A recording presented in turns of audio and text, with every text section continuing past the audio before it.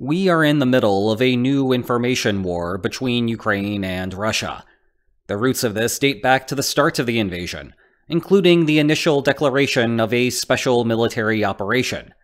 However, with Ukraine's struggles on the offensive last year, it has now become a focal point of the war. Look around and you will find it everywhere. You see it playing out on television, in the newspapers, and yes, even YouTube comments. The message from the Kremlin? That Ukraine's struggle is hopeless, and that the West would be better off not wasting its money on a losing effort. The West's message? That they are here for the long haul. This is the information war of 2024. As the full-scale war in Ukraine approaches its 2-year anniversary, it is hard to understate the importance of long-term planning in war. Now, if you want to get a feel for this and have some fun, there is no better game than today's sponsor, Conflict of Nations. Conflict of Nations is a free, online, player-versus-player strategy game. You pick a real country during World War III and compete against up to 128 other players in real time, over vast campaigns that can take weeks to complete. You are in control of the strategy.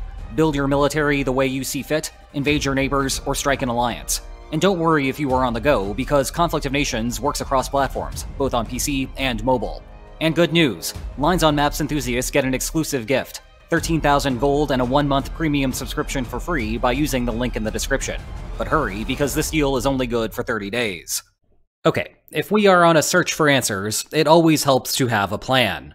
To outline where we are going today, we will begin with a review of the traditional lines on maps theory of information and war, before putting Ukraine's 2023 offensive in the context of this. Then we will explore the wide variety of unanswered questions regarding the war, or what we might call the unsolved mysteries, in the rough order of when we will start getting some idea of the underlying truth.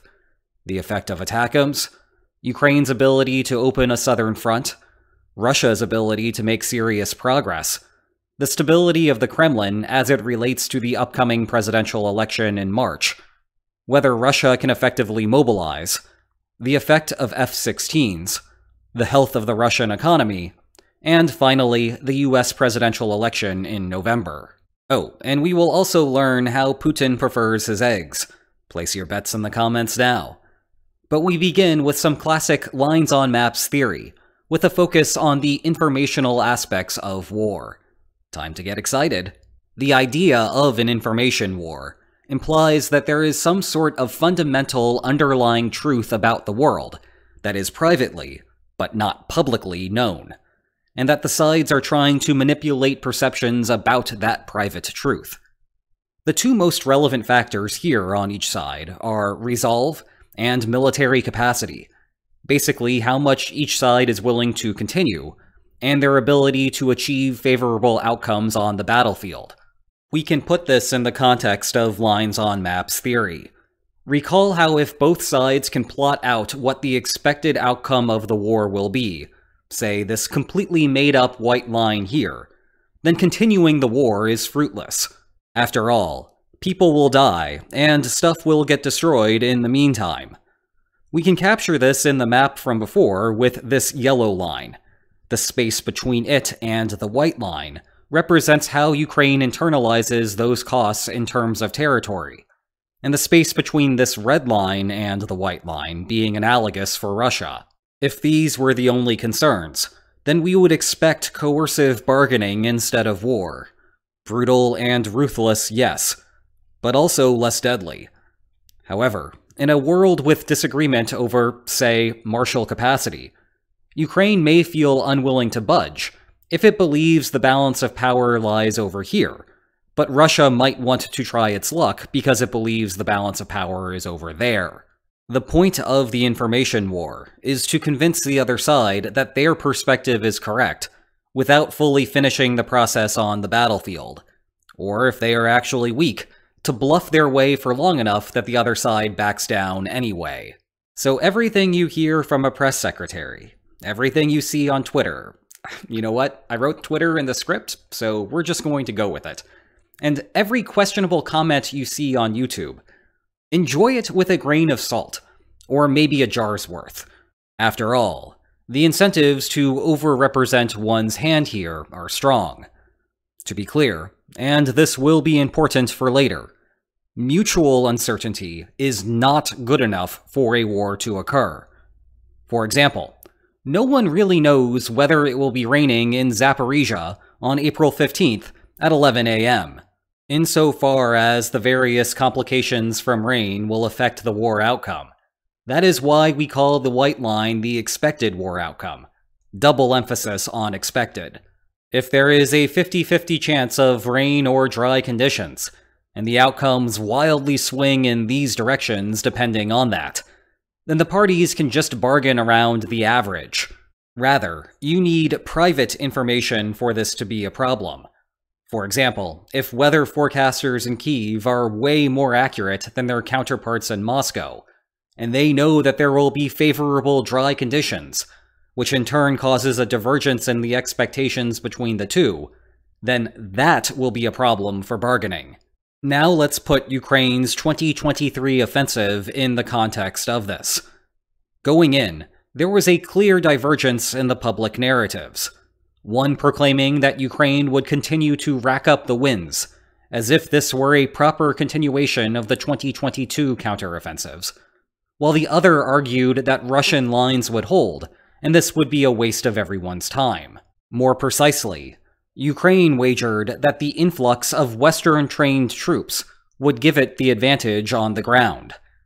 Meanwhile, Russia had placed its bet that the defensive lines that Sergei Surovikin spent the winter building would not be breached. Having advanced into the year 2024, we know that Russia's world perspective was closer to the truth. We previously explored why this was the case, so I will not retread that ground here. In any case, if that were the only disagreement about the fundamentals of the war, we would expect everyone to pack it in and call it a day. But it is not. Rather, it is one piece of a broader puzzle. If these were the beliefs entering the offensive, then they look something like this now. Again, do not pay attention to where the actual lines are, because that part is made up. I am a professor, not an intelligence agency. Rather, track the movement. Both beliefs shift to the left, updating for the struggles that Ukraine faced. Just how far is part of the debate. Again, that is why we call it an information war, and I am sure that Ukraine would like to point out that it had plenty of success on the Black Sea, while everyone else was focusing on what was happening on land instead. Regardless, the left-shifting part should be obvious, and it may seem like this gets us no closer to resolving things, because now Russia is demanding more. Ukraine, meanwhile, has become more reticent, even as frustration there mounts. The apparent problem is that we are just moving expectations rather than building a military consensus. And indeed, this tripped up researchers in my field for a long time. However, the key thing is that Ukraine's belief should shift further to the left, as compared to how far Russia's shifts. The difference there means that the parties are growing closer to the military truth, and it works because the new information was inconsistent with Ukraine's prior expectations, but was consistent with Russia's. Now, the logic operates in reverse whenever something good happens for Ukraine. This time, Russia's belief should move further to the right than how far Ukraine's belief moves. Zooming out to the big picture, whichever way those lines are moving, once you factor in the costs, it is not necessary to have complete agreement before the need to keep fighting ceases. But it does not seem that the parties are there yet. So what else may be throwing a wrench in reaching an endpoint to the war? Well, recapping, we had then and now, but this is not forever. Together, they will keep learning about the underlying situation, and with that in mind, we need to turn to the war's unsolved mysteries. Well, first up in the order that we might be getting answers is ATACMS, or ATACMS if that's how you want to say it. These are the long-ranged missiles that fire from HIMARS trucks. Ukraine wanted them at the beginning of its offensive to weaken Russia's supply lines and materiel holdings. Kerch beware. Nonetheless, for whatever reason, low US stockpiles, concerns about escalation, or otherwise, Washington held out. Then suddenly ATACMS destroyed a bunch of Russian helicopters sitting in Berdyansk. These were critical chess pieces for the Kremlin, because they were on call to deploy wherever Ukraine attacked the front lines. The unsolved mystery was how many ATACMS Ukraine was going to receive, and whether there would be any follow-up. Well, 2 months later, everything has gone silent. So it is possible that this question has already been answered. But there is also the possibility that Ukraine is saving them for some sort of coordinated mass strike. So maybe hold that thought. Next up is Ukraine's attempt to open a front across the Dnipro River. This has been going on for a couple of months now, and the information war there is burning bright, with tales of Ukraine establishing a foothold and dealing moderate damage, to an alternative account where it has been nothing but a disaster. Let's look at a map for a second. No, a real one. Thank you. Given the tight space and tough logistics, it is hard to imagine that any sort of middle ground can be sustainable in the long run. Either Ukraine successfully pushes out to reduce its vulnerability, or Russia forces Ukraine to retreat back across the river. The latter outcome will only enforce the status quo, while success gives Ukraine the opportunity for follow-on attacks in areas not touched since the first days of the war. On the other side of that coin is Russia's ability to conduct an offensive. Again, to the map. The main thrust is going on near Avdiivka, just a quick drive from Donetsk City, a de facto Russian stronghold since 2014. We have talked about this one in depth before, but in the context of unsolved mysteries, the puzzle here is whether Russia can make any cost-effective gains, in a world where the Wagner Group is no longer leading human meat wave attacks. Not that Russia is not trying something similar on its own. Real-life Zerg Russias aside, if the answer to this question is no, and Ukraine sees a similar freeze, you are going to start hearing more voices in the West that press Ukraine to accept the front as the new status quo. Although that may be a bit premature, we still have other topics to discuss here. It is worth talking a little more about what that would look like. The Korean War serves as an example. You did not have the major political players sitting in a grand ballroom, shaking hands and signing documents, as in days of yore. Rather, it was a muted affair, in a nondescript area, and merely an armistice rather than a formal end of the war. Moreover, its images never reached the same level of fame as comparable conflicts. But hey, at least Kim Il-sung was there. Similarly, you will not get Putin and Zelensky sitting down and shaking hands. You may not get any signatures on any pieces of paper at all.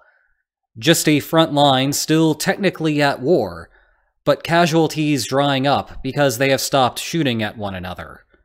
There will still be what we might call the war after the war, but that is a topic for another time. Next up is the Russian presidential election. Let me be explicit about this. The interesting point here is not the vote totals themselves. Rather, it is the aftermath. Consider it to be a barometer of how Russians feel regarding the situation in Ukraine. Will it go off without a hitch, with the only gatherings being celebrations of Putin's victory like this one? Or will it serve as a coordinating call for massive protests on the streets, with cries that it did not represent the will of the people? We will get our answers beginning on March 15th, the first day of voting. Though we know when this unsolved mystery will be solved, the amount of information that will be gleaned from it is likely to be small. That is because expectations are very high that not much will actually happen. Thus, the modal outcome is a big Russian yawn. But because no one expects anything to happen, barely anyone will change their minds about the stability of Putin's position, if indeed nothing happens. That is just how Bayes' rule works. Apologies for the math, but the basic idea is that if you already think someone is really strong, and you see evidence of strength, you cannot really move your belief by much, because there is not much space for it to move. Rather, this is just an opportunity, if an unlikely one, for something dramatic to happen. Perhaps the more interesting aspect about the election is what might happen in the weeks afterward, as it relates to mobilization. It has been a while. Russia has not engaged in any serious mobilization efforts since September 2022, instead relying on some combination of attractive wages, especially to those living in the East, prison recruitment, and some combination of immigrant inducements and impressment. And maybe it has worked. After all, they have not mobilized. However, for the past 4 months, give or take, the Kremlin has had significant incentives to not do so. First because of local elections in September 2023, and then the upcoming presidential election. The earlier mobilization caused a notable drop in Putin's approval rating. Given that, mobilizing right before a sensitive time would be like playing with fire. The first windows to obtain new information about this would be late March or early April, after the election, with a bit of a cooldown to not make it suspicious. Nevertheless, interpreting the meaning either way will be difficult. If there is no mobilization, is it because Russia's military position is good, or because Putin is still worried about domestic instability? It removes the middle ground but keeps in the extremes. Similarly, if there is mobilization, it indicates that Russia's position is vulnerable enough to require more men in Ukraine, but that Putin is not all that worried about domestic upheaval. Whatever happens will require putting it in the context with what else is known about the situation at the time once we reach it. Something that will take longer to figure out is what is going on with the F-16s. They are coming, maybe at some point. It is a variety of sources, so something will eventually happen, right? Prior to the 2023 offensive, Ukrainian troops went to NATO countries to study combined arms operations. They were promptly sent back to Ukraine to maneuver using those combined arms, but without the air support part, which kind of defied the whole combined part of it. The reason that F-16s are so far down the pecking order, in terms of when we will get answers to this unsolved mystery, is because Ukraine will not be interested in another offensive until things dry out. I am sure that this was unintentional on the part of Ukraine's official photographers, but darn it if I am not going to get a ton of use out of this shirt. It really is perfect, isn't it? And even seasonal rain aside, it is unclear whether Ukraine would not want to wait a year after saving up on artillery, which it still desperately needs. The point is that it will be a while until Ukraine actually puts any F-16s into full effect, though they will provide helpful air defense in the meantime. This has become subtly important as the war turned to another round of infrastructure targeting. As long as the F-16s might take, even longer will be answering questions about Russia's economy, and in turn the stability of the Kremlin. Monetary policy. It was the central topic from a couple of months ago. The short version is that Russia faced an absolute economic crisis at the start of the war. However, the central bank competently handled the situation to keep Russia afloat. The only problem there was that, like a lot of Russia's other solutions, they were short-term bandages that did not address the underlying problem. That was, of course, the war. As such, this is not a criticism of the Russian bureaucracy. The central bank was just trying its best given the enormous constraint that it faced.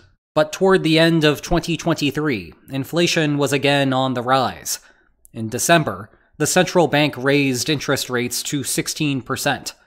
For comparison, this is approaching the 20% rate from the start of the war, though the plan is for that to be the last increase. To be determined. The basic idea is that when interest rates go up, consumers see borrowing as more expensive, so fewer people buy using credit, and more people start putting more money in the bank. Overall, that means money is getting pulled from the economy. So while it was previously this amount of money chasing this amount of products, giving us these prices, now it is this amount of money chasing the same amount of products, and so prices go down. Or at least the prices do not continue to go up, and your consolation prize is just a freeze to inflation. This is also why Putin is spending a non-trivial amount of his hours worrying about eggs of all things. Seriously, if you have not heard of this before, spend a few minutes looking into it. Doing so will be an excellent use of your time. It was a recurring subject at Putin's year-end town hall meeting. Wait, hold up. 10 eggs in one morning? That is a lot of protein. But it certainly does make sense of his more athletic hobbies. Also, if you had Putin preferring his eggs scrambled, then congratulations, you are a winner. I will try my best to like your comment. Also, looks like this is another victory for the wisdom of the crowds. Anyway, Putin would really prefer it if his election results were sunny side up, and for any protests to be over easy. But this is currently the issue at the greatest risk of making it hard-boiled.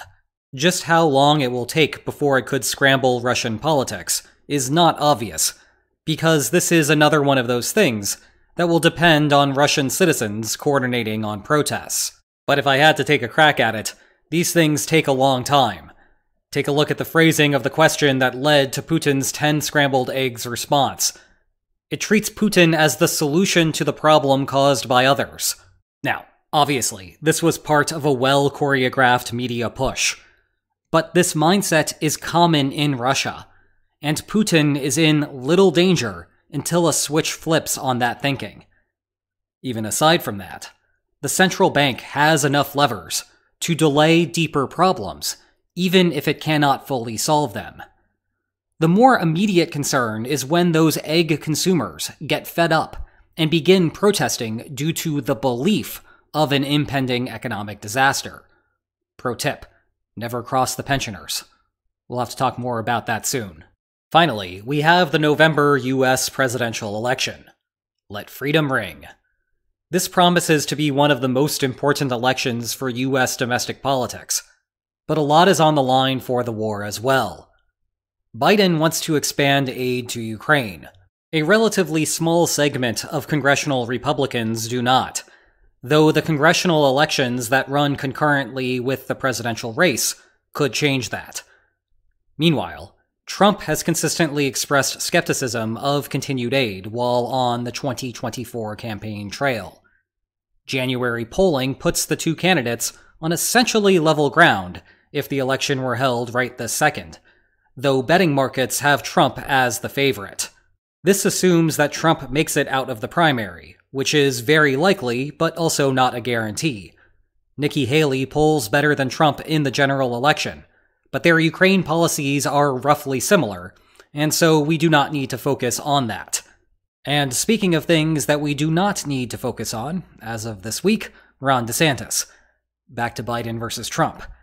Clearly, who wins the election will have an effect on where the lines go, and there is a lot of uncertainty about which of these that we will actually get to. This also assumes that Trump does not do a 180 once he gets into office. Who knows? In any case, remember, for uncertainty to cause a problem within this framework, there must be private information about which outcome, that is, who wins, is more likely. Asymmetric information and unknown information are not the same thing.